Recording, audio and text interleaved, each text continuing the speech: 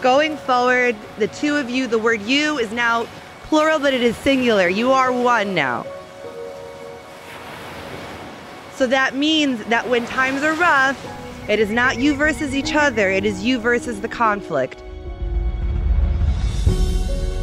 So he's an emotional person. That trait runs in our family. And you'll always know how he feels.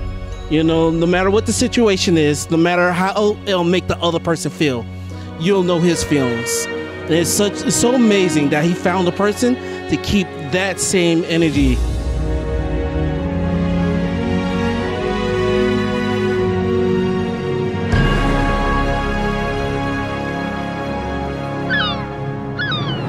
We don't have to be strong for each other because we've always been one another's rock.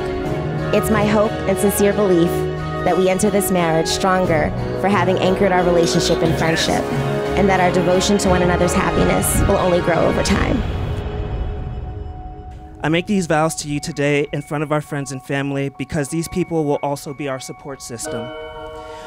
When we don't have answers for each other, we will turn to them, whether it be how to say I'm sorry or which pairs of shoes do you think she'll like better. I love you, Azalea. Thank you for choosing me. Because of that, today, my dreams come true.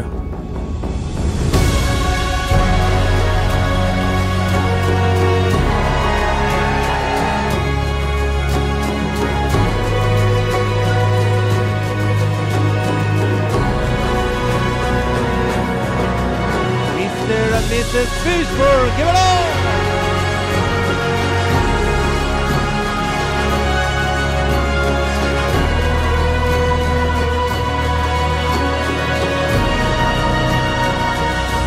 I can't promise everything's gonna be easy, but I encourage you both to remember that foundation. If things get scary, if they get hard, if the sky is getting gray, keep that building. Remember the ground you stand on and fought these last few years to maintain by communicating with each other, by trusting each other, and believing in each other.